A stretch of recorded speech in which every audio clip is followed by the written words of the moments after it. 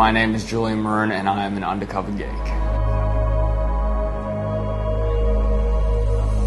I am lucky enough to be an actor. I get to play different characters and I get to be a part of a process and a world that was at one point in time only accessible to me, you know, through film and through TV, through watching. Whereas now I get to actually be a part of that process. Oh, this is Adam. Hey. Hey. Look, I gotta go shower, but yeah, we'll talk. Oh yeah, I guess, yeah. you know, Catch you later, mate. Yeah. See you, champ. What'd you call me? What? You heard? You can't say that word, mate. What? No, it's just not a good word. Yeah, okay, sorry. Mr. In Between for sure. Home and Away. Romper Stomper on Stan. Recently Transfusion on Stan. Fighting Season on Foxtel. You may know me from Aftertaste on the ABC. And there's been lots of, like, you know, SBS series, and there was Diary of an Uber Driver on ABC. I'm sure a lot of people watched that with Sam Cotton. Mostly me being a not very nice person.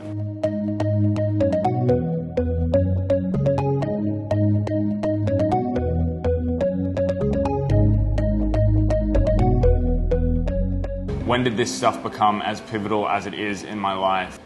There was a moment where I was about 4 or 5 years old and my sister was quite ill. She had a massive tumor on her spine and we didn't know what was going to happen. So we spent a hell of a lot of time in the hospital.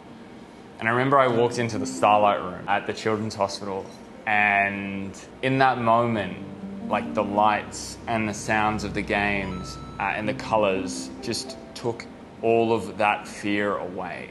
And it took all of the pain away. And I remember I held a Nintendo 64 controller. Whilst I couldn't control all the things that were going on in my life, all of a sudden I could play around and control this little character. And I could jump, and I could flip, and I could, you know, get all the power stars and all those fun things. And I was quite young at the time, so I think that was when I first found the world. And then it would be like the years after that, you know, with Pokemon, with Dragon Ball Z, like Spider-Man was quite important to me. I really related to the character, as my brother Luke now does. So Luke is my younger brother. He is 4 years younger than me. And, you know, it's kind of hard to explain because most people see us and we don't aesthetically look that similar. You know, he's very light, you know, light-coloured hair, light-coloured eyes, and everything like that. And I'm, you know, this kind of dark, apparently brooding Middle Eastern man. When people see us out, him and I, with my fiancée Elise, they often think he's related to her because I have such a beautiful relationship. But Luke and I have been, you know, best friends from as early as I can imagine. You know, while I always took a kind of carer role towards him, it wasn't really anything that ever felt obligatory as much as it just felt like this is the person that I care about the most. You know, I just want us to be able to have fun, and I want us to find ways to communicate with each other because, you know, with his Down syndrome and cerebral palsy, it can be at times difficult to communicate or to articulate certain things. But one thing that we always really resonated and bonded over was our love of these otherwise escapist properties, you know, like these things that we could just engage in together. Just now we were watching wrestling, you know, on the way in, how we have had the benefit of exploring the things that we love as adults now. You know, when we're out, you know, we're not living at home anymore, and, you know, we get to come together and just feel that really fun experience of sitting on our couch at home. We would be able to watch these kind of good versus evil stories where, you know, where good triumphs or where it's larger than life characters, and we'd be able to just to really live vicariously through them. So, you know, it's been really cool being able to speak to you today about this stuff because for so long it's just what Luke and I do. Like, it's synonymous with when we hang out. Now we're actually speaking about it, surrounded by games. You gotta help, Luke. You gotta help. I'm coming.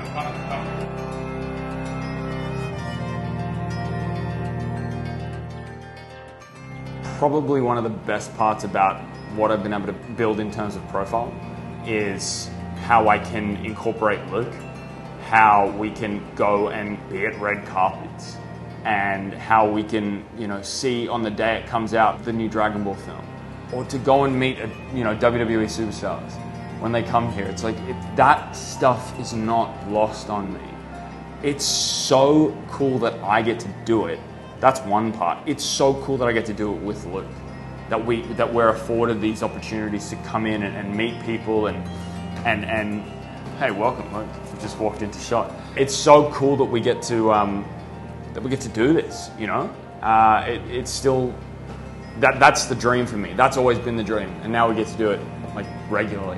Other than taking Luke to Disneyland, which is one thing that I'm gonna do, I would absolutely love to one day be involved in professional wrestling in some capacity, whether it's WWE, whatever it is. I would love to be involved in it and to have Luke come with me and for us to be able to interact with or have some sort of story.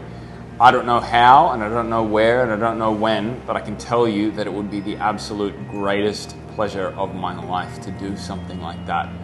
And to do it with Luke, I can just think of the journey right now. It's so exciting. That is the one thing that I'd want to say, and that for anyone watching this who's going to follow the journey of both of us, you know, you're being introduced to us now, that's something that you're going to see down the road in some way or another. So, stay tuned.